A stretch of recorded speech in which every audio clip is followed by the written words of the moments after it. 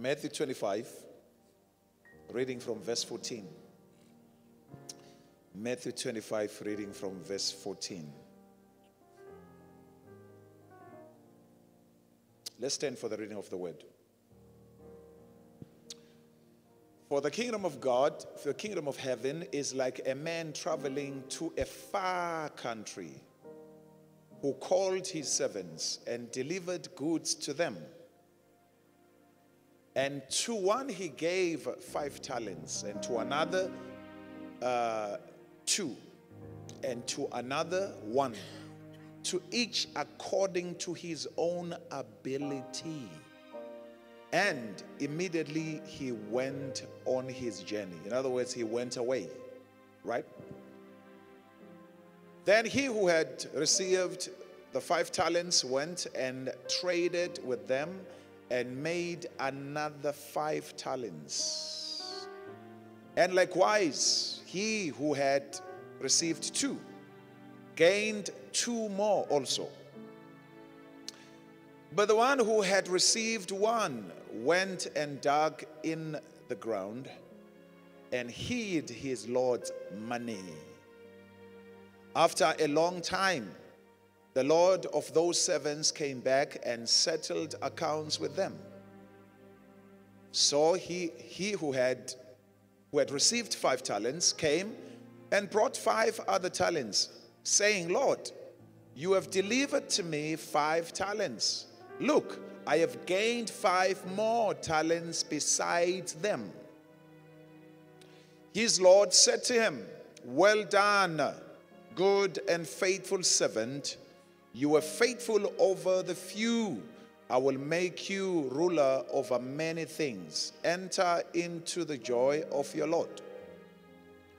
He also who had received 2 talents came and said, Lord, you've delivered to me 2 talents. Look, I have gained 2 more talents beside them.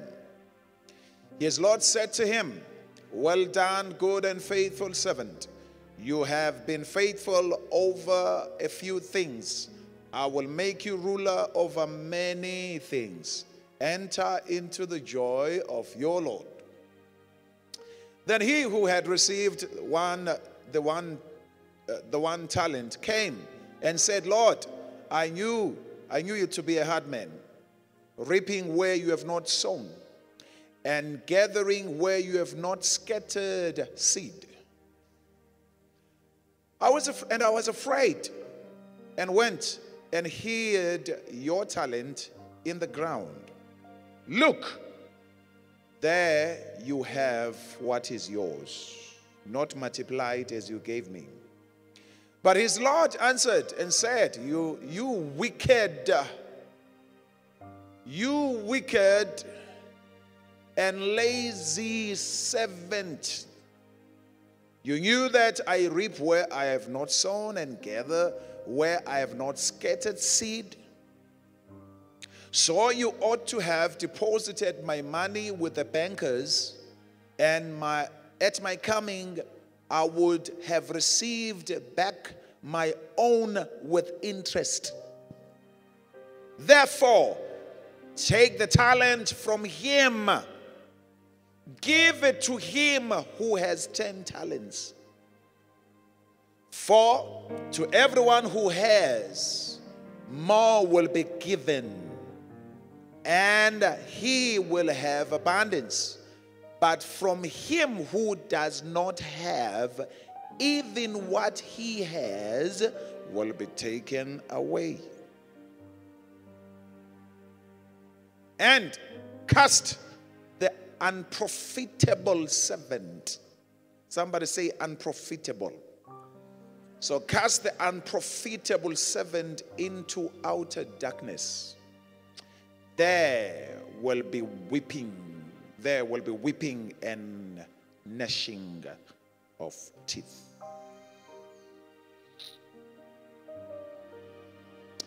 Father, thank you. We give you praise in Jesus' mighty name. Speak to us. Amen. We may be seated.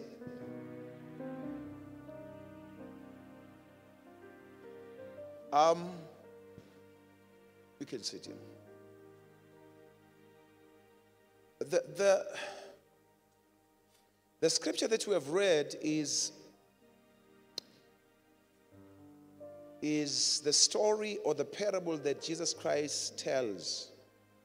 But Jesus wants us to understand, how does the kingdom of heaven operate? Are you getting me? How does the kingdom of heaven operate?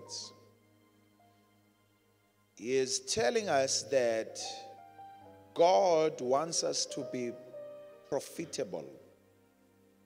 God wants us to be useful. God wants us to be diligent. God wants us to be of value.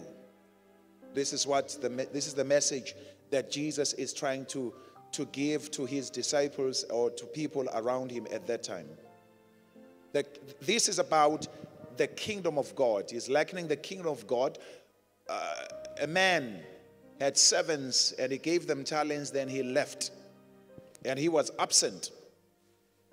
Then came after a long time, came back to them to settle accounts with them.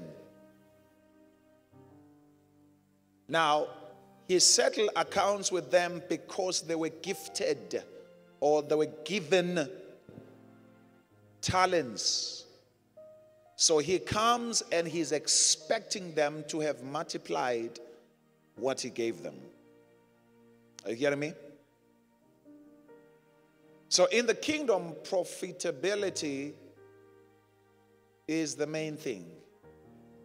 God does not like unreliable people, unusable people, or selfish people, like the person who had one, but he became selfish about it, did not multiply it. Selfishness does not multiply, but selfishness will hoard. You understand hoarding? Yeah, it will not multiply.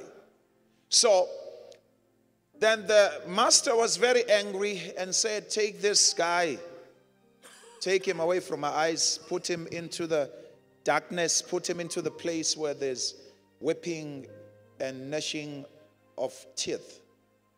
One of the things we learn here is that when you are not profitable, you will be put sometimes into unnecessary pain. There are many believers who are experiencing problems they should have not experienced had they decided to be profitable in the house of God. So if you are not profitable in the house of God, then Satan will hand you over things that will occupy you and stress you. Are you hearing me? Huh? Why you look sad? There are people who are crying, who are stressed, who are frustrated, who are complaining, but the things they are dealing with would not have come to them had they decided to be profitable. There is certain protection that God does to believers who are profitable. Then there are certain consequences and problems that will visit people who are not profitable or who are not useful. I'm not saying that if you are profitable, you are not going to be tested, you are not going to be tried, you are not going to have problems, but I assure you that you will always conquer. But this guy, as the master said, he must be put into that place. There's no victory in that place. There's no victory in that place. He cannot triumph in that place. It's just a place of the rotating or the settling, endless frustration that he is going to experience. And it's not profitable to him. It's not helping him. Are you hearing this now? But if you are profitable, you will experience problems, but problems will make you. They will not destroy you. Problems will make you stronger, will give you wisdom, your life will change, your perspective will change. You will have certain growth in your life. In other words, if you are profitable, even when you face pain, pain carries a purpose. But if you are put into the place of darkness, there is no purpose, but there's, you are being wasted. I don't want to meet troubles in life that are wasting me.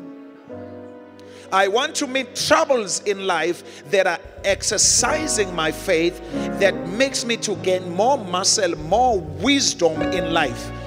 I don't claim that I will not have trouble. I will have trouble. But the Bible says trouble does not last always. So it's a trouble that does not last, because it comes for a certain purpose into your life. You struggle for that life. Your marriage struggle for a season. Your health struggle for a season, or your job trouble for a season. But that season will pass, because there is a purpose attached to what you are struggling with. Are you hearing me? Are you hearing me? Yeah, I'm trying to tell you, we are not struggling the same way. No, we are not struggling the same way. We are not being tested the same way. Some other people are destroyed, but we are being tested. Yeah. Are you getting me? Yeah. That thing is not going to kill you. That problem is not going to kill you. That frustration is not going to kill you. You're not going to lose your mind. No, you're not. You're not, because you are profitable. You're not going to lose your mind. In other words, the Bible says that all works together for the good, for them that love God and who are the called according to his purpose. All works together. All, it means the positive and the negative, the painful and the nice thing, the nasty things, everything mixed together. God is a master. He knows how to put together pain and put together things in order to create something good out of it. So, you are not in the darkness. If you are in darkness, you are just punished by life. But if you are in trouble, you are trained by God. You get it? So now, the master does this. Now, what I like is this. He gives them according to their abilities. According to their abilities. He gives them according to what they can bear. We are not blessed the same. We don't have the same capacity. God, it does not matter where you start. But what matters is that you are going up. What matters is that the one that had 2 talents will have 4. The one that has 5 will have 10. In other words, if the one that has 1 has had even a chance to overtake others, but because he looked down on what has been given to him. The worst thing you can do in the house of God is to look down on the things that God has given to you. Look down on the skills, look down on the talents, look down on the abilities that God has given you, that you should have given into the house of God, no matter how small it is. Are you hearing this now? I mean, a simple thing as a smile. You've got a good smile. Please smile to everybody. Make everybody comfortable. Are you hearing that? Yeah. You know, a smile can bring a person back to church. Huh? You just go to a person and smile. The great thing is this. The Bible tells us God gave them according to their abilities. But remember, all these abilities have potential to grow. So in other words, the one that has 1 can end up having 10. Can end up having 20. Because the master says, you handle it well, I'll shift you to another level. You have been faithful over the few, I'm going to give more to you. You're going to rule. I want you to understand this. They multiplied what they were given. But the master is giving them rulership. It's levels. So they come to the point where they master. They master the level. They master the promotion. They master where they are. God wants you to master. If you are at work, master where you are. If you are promoted, master that department. Because with mastering comes more promotion. Touch your neighbor and say, master. We have to master, we have to rule. We have to master, we have to rule. Wherever you are, make sure that you invest yourself. Make sure that you invest yourself in knowledge. You invest yourself in skill. You invest yourself in interpersonal skills, whatever that may be. Invest yourself. When you do that, then it's mastery. And when there's mastery, it attracts promotion.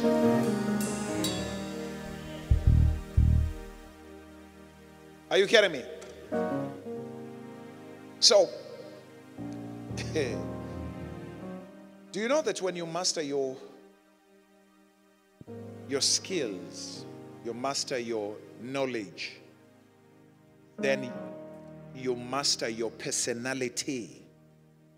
Yeah, you know they're gifted people, like the one gifted with one talent, but lacks interpersonal skills. That one is not a people's person. He's gifted, but it's not people's person, because to multiply, we have to trade with people. People carry your promotion. When you develop yourself in connecting with people at work, you may set yourself up for promotion.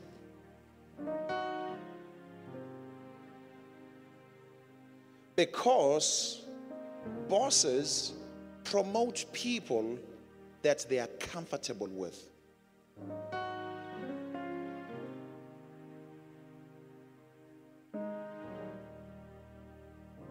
Now, the great thing is this.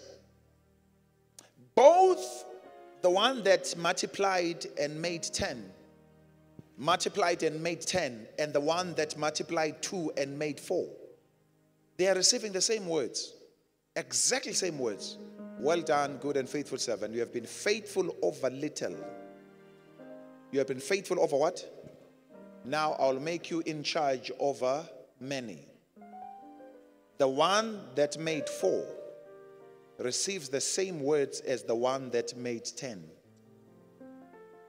So God calls, the master calls 10 little. And he also calls 4 little.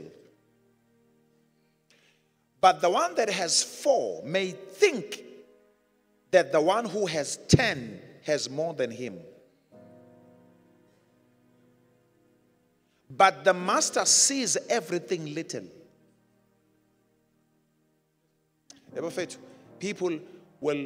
People can get jealous when God blesses you with something that he calls little. Just because one has 4, then you have 10, then it thinks that you are there, but the master sees little. I'm not sure if you get me. Are you hearing me? Yeah, it's true. That Mercedes is little. That big house is little. That promotion is little. Because when the master is blessing you, he is not looking at what he gives you. He's looking at where he takes from. He's got plenty. And what he gives you is always lesser than where he's taking from.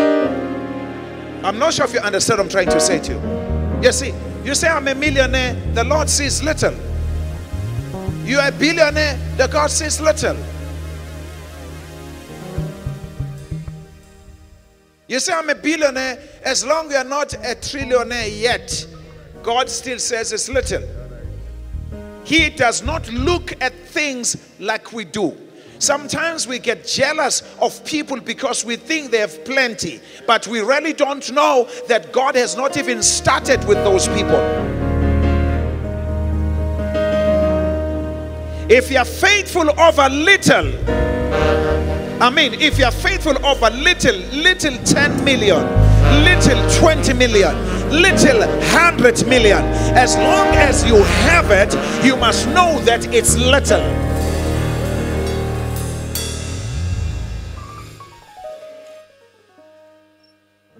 So now, I'm going with this mindset that God is blessing me with little things that are big to me. You don't get, are you getting me? Yes. That salary increment is little, but it's bigger where you are. The way he says little, because it's challenging your capacity. Because it's easy to be big-headed and then think that you have arrived. It's easy when you have 500,000 in the bank. It's easy to think that you have arrived. But the master says you have little. So you don't control your possessions, your blessings, just by your idea, but listen to the words of the master, that what he has given you is still little, even when people think it's big.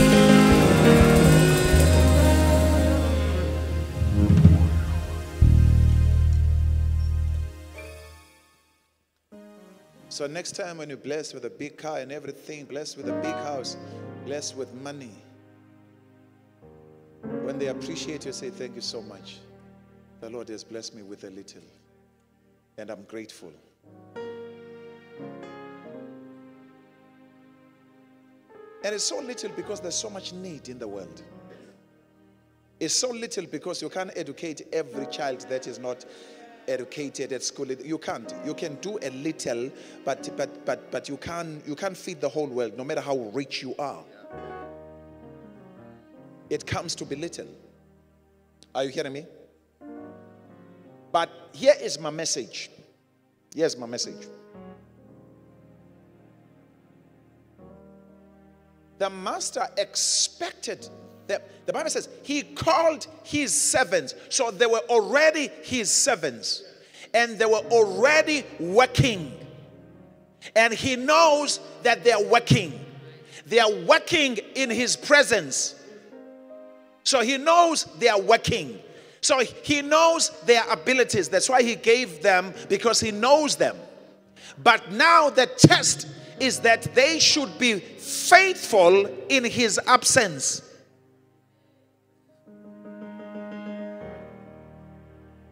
Oh, it's easy when the master is there. You run with a tray, everything, master, everything. You clean the house, you do everything. But what if it's not there? Will you still do the same? Will you still be active the same? Will you still keep to your chores the same? Will you still carry your responsibilities in his absence?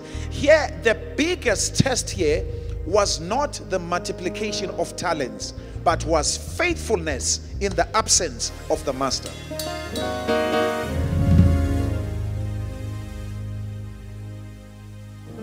I'll give you some few scriptures. I'll give you some few scriptures.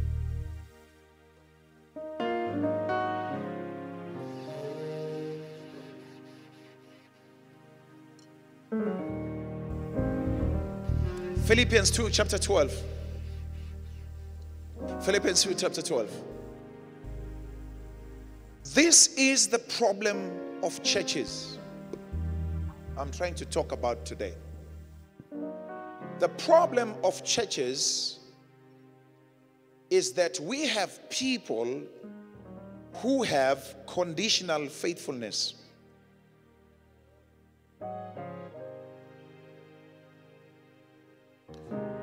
And Paul, when he was speaking to the church that he loves, his favorite church in Philippi, Philippian church, this is what he said. He says, therefore, my beloved, as you have always obeyed, in other words, obeyed, you do things accordingly, not as in my presence only, but now much more in my absence.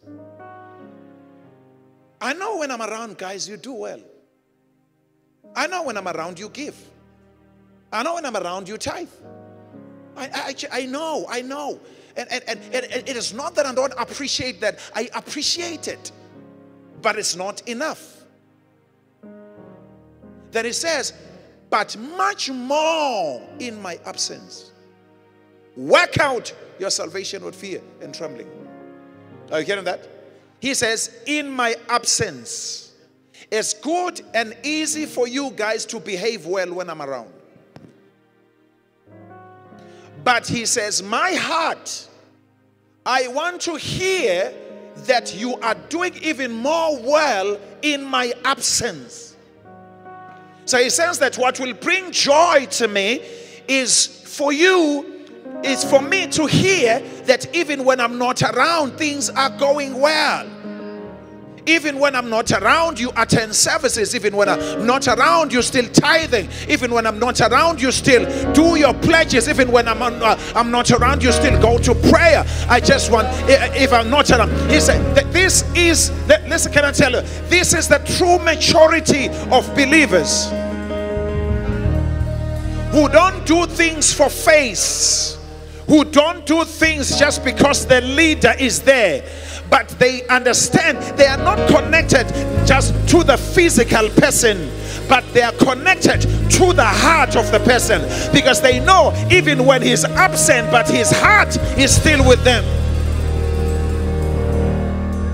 Can you serve a heart of a leader even when he's not there?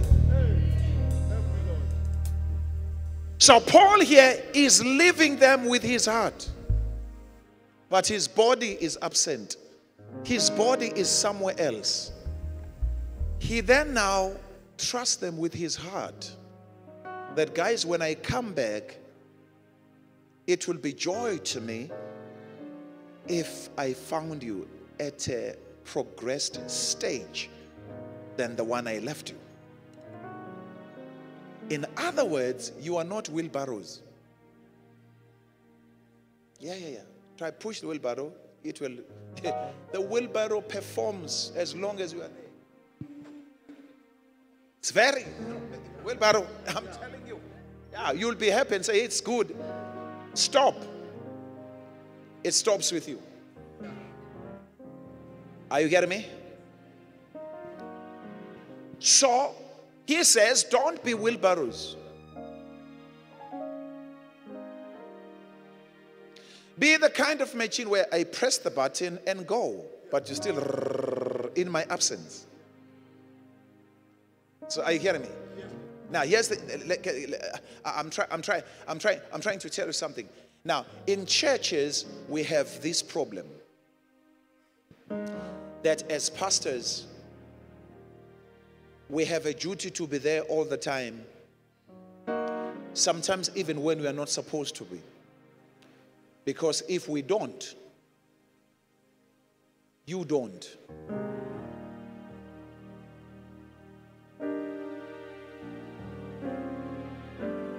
For me to know that I have a church that knows my heart, how do you know as a teacher that your students will make you proud? It's during exam. You get out of the class. Nobody writes the exam with his teacher.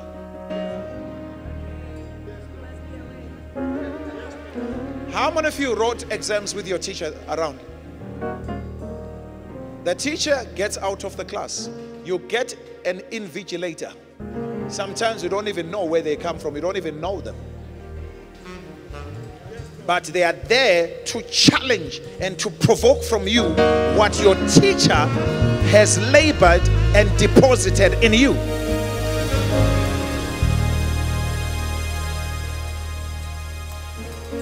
So the time of exam is the time of the teacher being absent. But what you do during exam is either brings honor or disgrace to your teacher.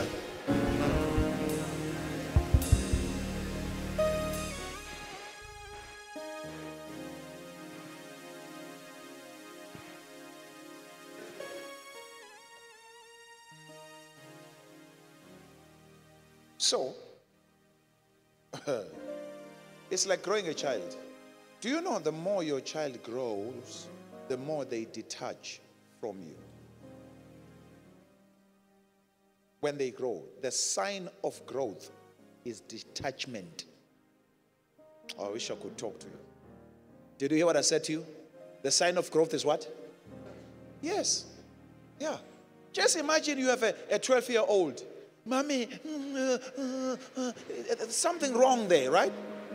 Right? So the more the child grows, the more they detach. I don't say emotionally. I mean physically, the more.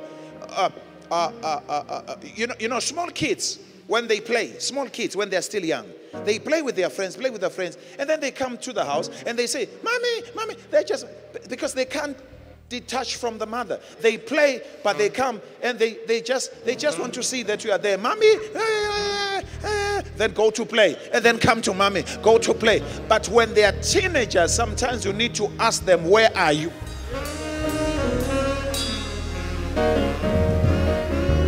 Does it make sense to you?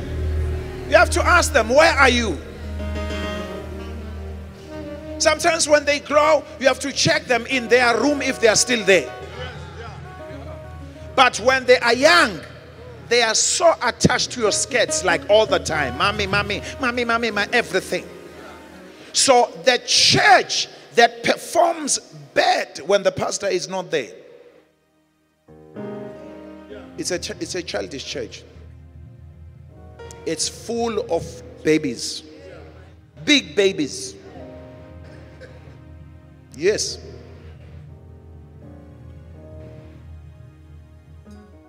If I'm not around, I ask about the attendance. If the attendance is not well, then I know that my work has been put into the dustbin. My labor, my preaching, my sweating. But if I hear that everything goes well, and people have even upped their standard, and they are serving and there are things like that, then to me it brings joy.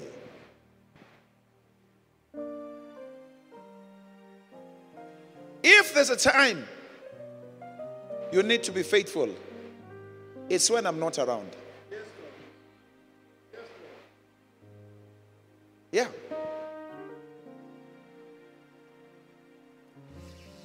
Which means I don't need to be there for things to run, for things to go well, for things to function.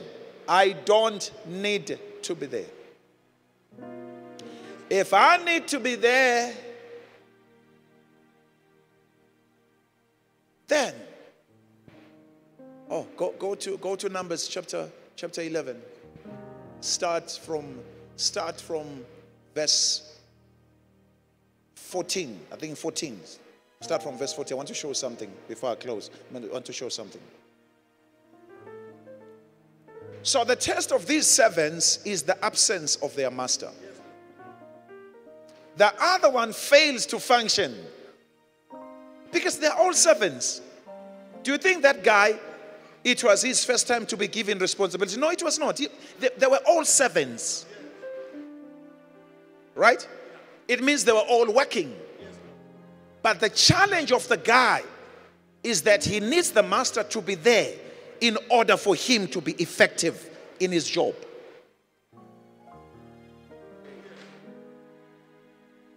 Why will the Bible call him his servant if he does nothing? Look at this. Moses had a problem. You're going to see the problem, Moses. I'm not able to bear all these people. This is Moses. He's complaining to God. I'm not able to bear all these people alone because the burden is too heavy for me. Can you see? This is a pastor now. He's complaining to God. He said it's too much. I can't even take holiday. Hey, did you get what I'm trying to say to you? I can't even take holiday. When I take holiday, when I come, the church, I'll have to start it afresh because when I go, people go. Are you getting this? So he says the burden is too much, too heavy for me, right? Continue. If you treat me like this, now, Moses is not fighting people, he's fighting God. Some of you don't know that as pastors, sometimes we fight God because it's him who called us. We did not know you guys. In fact, we have nothing to do with each other. If it were not for God, you wouldn't be here, and I wouldn't be here myself. It's God who has put us together, right? Now, look at this. He says, if you treat me like this, please kill me. In other words, the heaviness of ministry and people is pushing Moses to depression. If a person has suicidal thoughts or killing kind of like thoughts, that's depression. He says, kill me. You know, and he's not saying tomorrow. He says, kill me where? Here and now. Some of you have never seen this kind of prayer. Kill me here and now. If I found favor in your sight, do not let me see my wretchedness. Do not let me see my failure. Are you hearing me? Now look at what God said. God said, then the Lord said to Moses, gather to me 70 men of the elders of Israel, whom you know to be the leaders of the people, officers over them. Bring them to the tabernacle of the meeting, that they may stand there with you. Then I will come down and talk with you there. I will take off the spirit that is upon you, and will put the same spirit upon them. They shall bear the burden of the people with you, that you may not bear it yourself alone.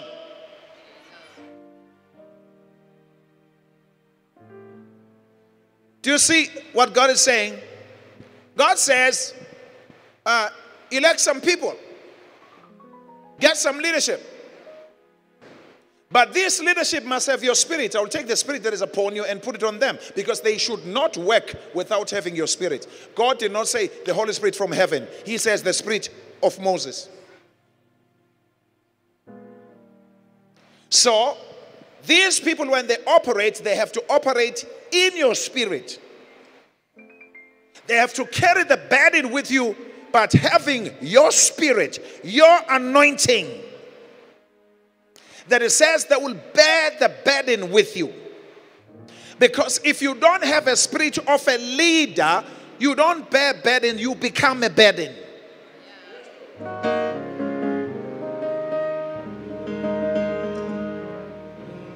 So Moses is complaining because the ministry is heavy upon him. He can't even breathe. He even wants to die.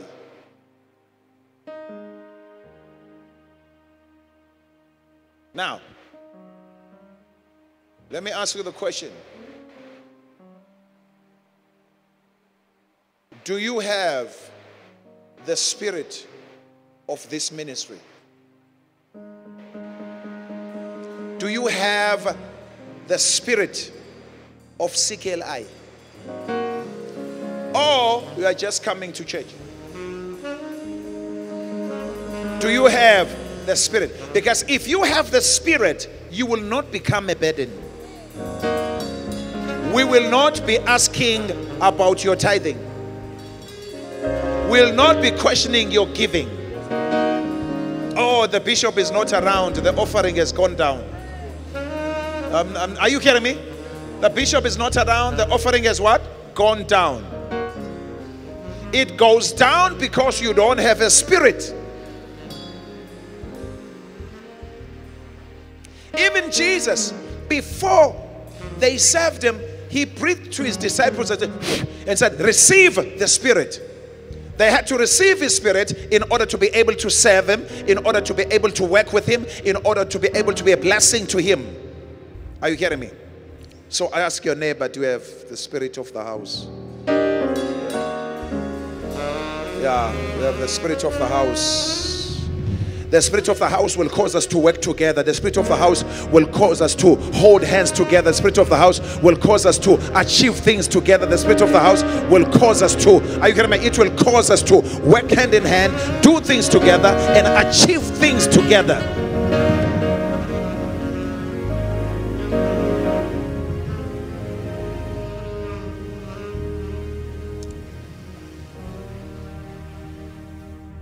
The reason why I preach like this, I teach like this, I have a calling of nations in my life. Are you hearing what I'm trying to say to you? And when nations are calling, should I stay here? Because when I go, when I come, things will not be okay. I'm just asking. Are you getting me? Are you getting me? So these months I will be traveling a lot. I've got invitations from different nations. So I will be traveling. Can you assure me that when I come back, you'll still be here?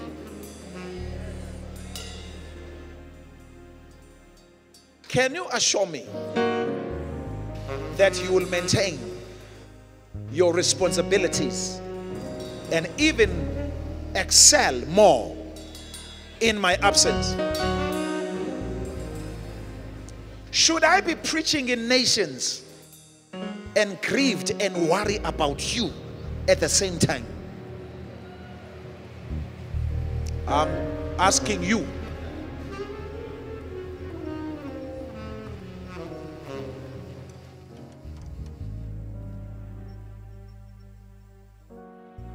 Touch and say, neighbor, and say, get the spirit. Yeah, get the spirit, get the spirit. Get the spirit, get the spirit. Get the spirit. In each and every church, there is a spirit that operates people's hearts, that gives people passion to serve the Lord with gladness, tenacity, and diligence.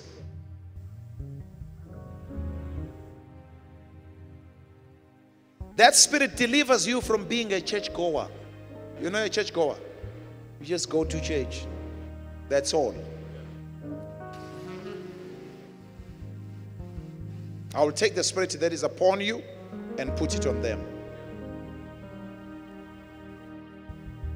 Allow God today to anoint you.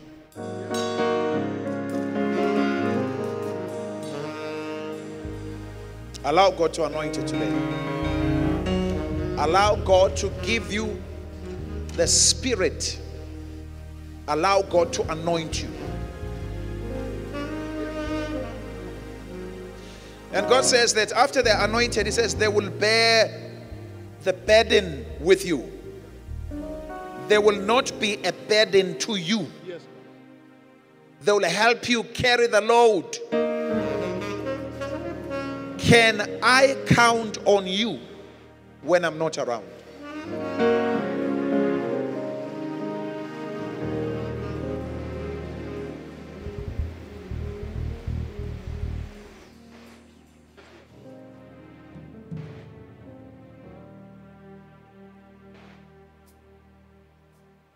Will you be able to engage the voice of Satan?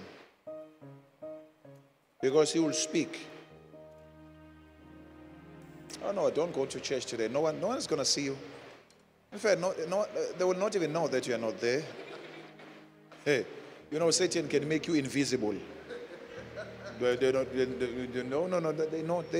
even notice. You are not that important. But I told you last week that your presence in the house of God matters. I told you that. But Satan will say, no. Yeah. You know, in the church we can all be absent. Satan telling us that it's you alone who's absent. and is telling the other one as well. And all of a sudden, nobody comes to church. Because everybody thinks that it's just me. It's just me who's not around. Others are going to church.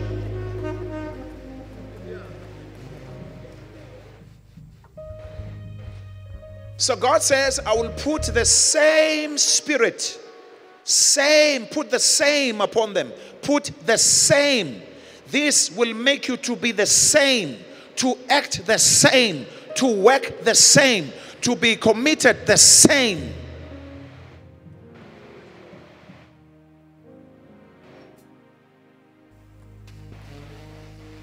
That Spirit of God will cause us to be family. You are part of family here. Huh? We have not just come to church. And we are not an ordinary church. I'm telling you.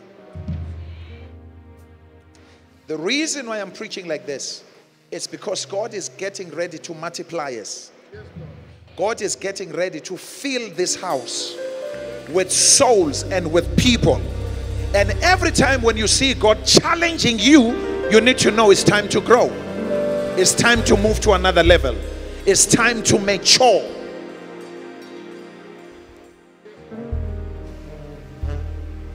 Let me tell you something. If God allows the church to be small, it's because He's trusting those people. They are the foundation of the hundreds of people that will come. You are the one that will determine the growth of this church, not the people who are coming.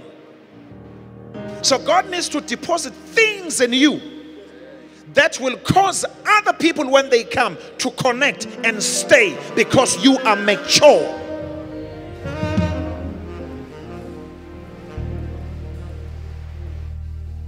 In fact, God is trusting you guys to take care of the people that will come, that God will draw.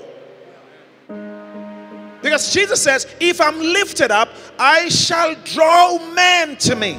So He's going to begin to draw people. But when they come, they should not come to babies.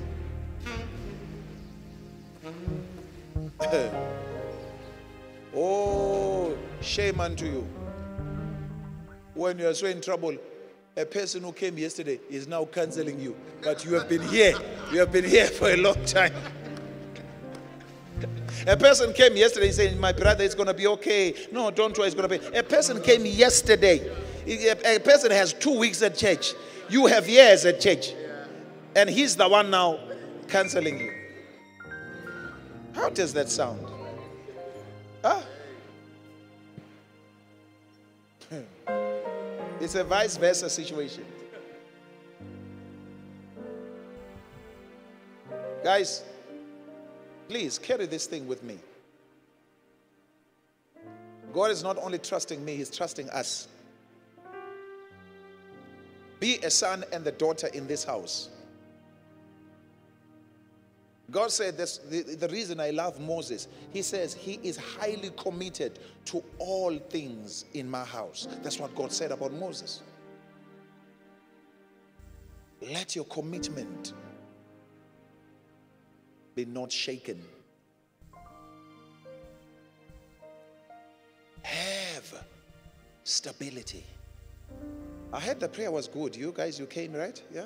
Was it good? Wow, clap hands for yourselves. You know, it's good.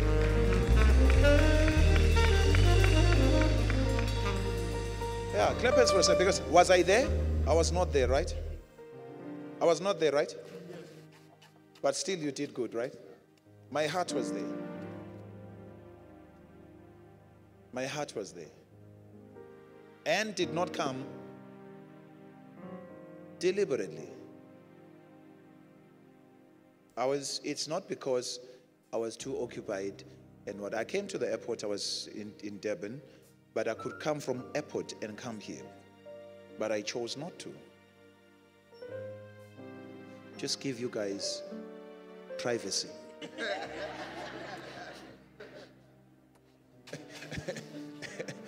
I thought you needed a little bit of privacy, you see. You did good. Continue to do that. It's wonderful. God likes it. It excites God to see you being committed in his house. Your presence matters. Whether it's prayer, whether it's service, your presence matters. Don't look down on your availability. We need it, and God needs it. Because if you don't come, then I'll be preaching to empty chairs. Huh? If you don't come, it matters that you come. And when you come, God changes even the message. Do you know the message is only tailor-made? Do you know I preach the same message sometimes to different people? It comes out the same differently because it's different people. Because God begins to tailor-make that message to meet the specifications of the personalities that attend in the service. Preach the same message I preach in Nigeria because I'm preaching to Nigerians. It just changed. Yeah, it changes. Message changes according to the needs of the people who are present. I was preaching at Bishop Magagula's church. I was preaching about faith. I was preaching faith, but I spoke faith. It came out different because of the people that were there. Is it clear to you? Now, this thing is going up. Oh, what happens? They're coming to my mouth. I don't know what's happening.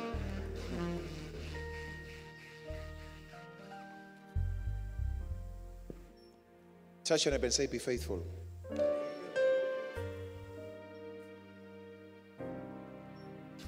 Just be faithful.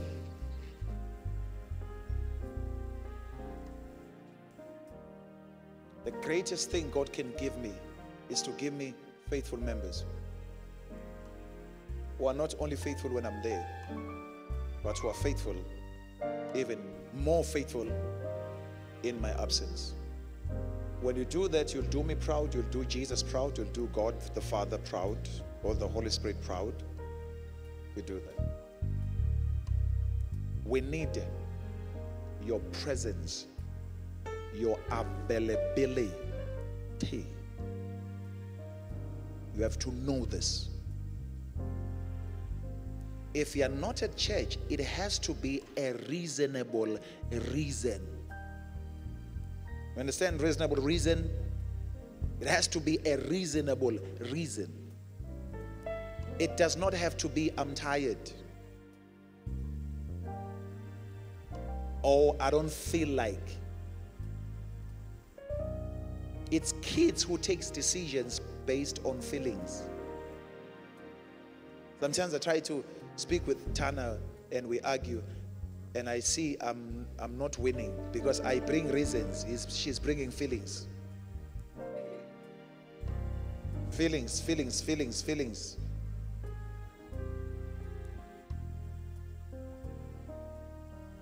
Kids can eat poison as long as it feels nice.